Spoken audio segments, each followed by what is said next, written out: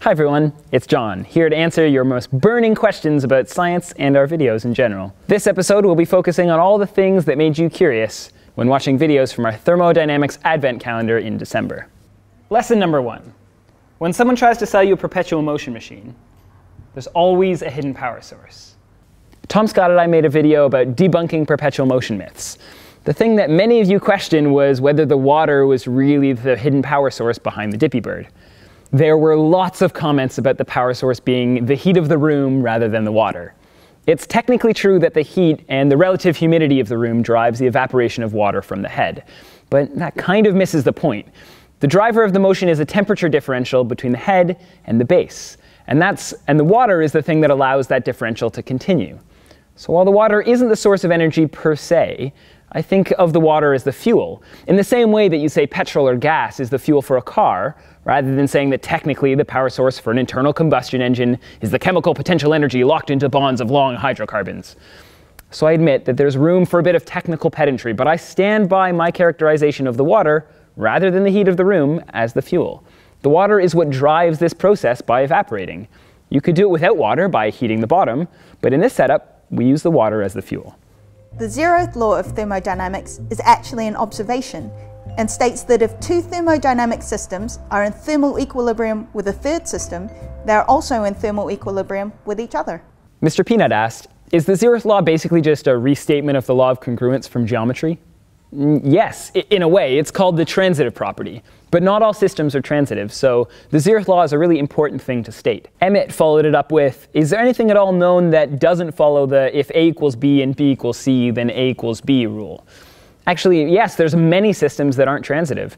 Rock, paper, scissors, for example. In a transitive system, rock beats scissors and scissors beat paper, then rock would also beat paper, but the opposite's actually true. You can find examples of intransitivity all around you. Food chains aren't transitive, sets aren't transitive, economics, psychology, the list goes on. James Anderson asked, great video, but in my opinion, the best way to explain this subject is in terms of molecular vibration in the Kelvin scale. To me, it makes it easy to visualize. Shake slow, cold, shake fast, hot. That's not a question, Lena, but I think we can all agree that the best way of explaining this is through song. So let's think about the energy of gases in a tin. The particles are moving fast and bouncing within.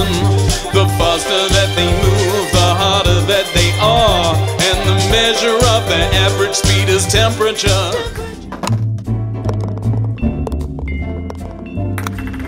Swamp Thing 401 asked that if the first law is immutable, then how did the NASA EM drive pass peer review? To give a bit of background here, the EM drive is a system that can supposedly generate thrust without actually needing any propellant. It's a little bit crazy. So while it doesn't violate the first law of thermodynamics, as it does have an initial input of energy, it does have serious problems with Newton's third law of motion. NASA's paper passing peer review is an important step towards an EM drive, but it isn't proof that it works, or even that we understand the mechanisms behind it. The reviewers don't even consider the results valid as of yet, and they haven't been replicated or independently verified. They were simply considered interesting enough to be published and shared with the wider community. The forces suggested in these models were so small that many physicists believe they're experimental errors. After watching Susie Sheehy talk about thermodynamics and particle accelerators, Bradford Townsend asked us, why are we not talking about conservation of mass and energy? Is mass not just a different kind of energy? It sort of is conservation of mass and energy. Mass and energy are famously linked by Einstein's E equals mc squared equation, which says that they're essentially equivalent. That means you can think of one as a different form of the other if you want.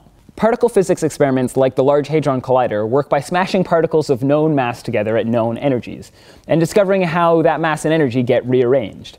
I think we don't say conservation of mass and energy because, one, the law of conservation of energy was formalized before we realized that they were equivalent, and two, it's kind of a mouthful. Back to perpetual motion. Ash G asked, I thought we have monopole magnets now. Polymagnets can print magnetic poles onto materials, so why can't they make just one pole? Monopole magnets are theoretical. They've never been found in the real world. There are experiments looking for them at the Large Hadron Collider, without success so far, but even if they were found, they wouldn't be the kind of thing that you could just buy at a shop. They're more like the Higgs boson, an interesting fundamental particle that helps complete our picture of the universe.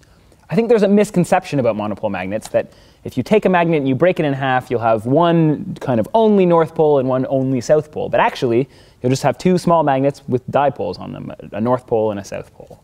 The Stig DMC asked, what about using gravity as a power source? So we do that all the time. That's what hydropower is. Pendulum clocks also use gravity as a power source. The problem with trying to use gravity as a perpetual motion machine is that you need to put energy into raising whatever it is you're about to drop. Andy Castaneda wondered, what would happen if you pump water through a tube to fall back into its own reservoir, but turning a water wheel on the way down, in turn powering the weak pump action driving the water? Unfortunately, that won't work either. You'll lose energy to the friction in the water wheel, and the water wheel won't be able to make enough energy to raise the water. Look up Boyle's flask, though. That's a really interesting attempt at perpetual motion. It's a sort of self-flowing flask that doesn't work unless you put a bubbly liquid in it. It's not perpetual, of course, but it is really interesting. That's all we've got time for today. Keep your questions coming, and we'll be back soon.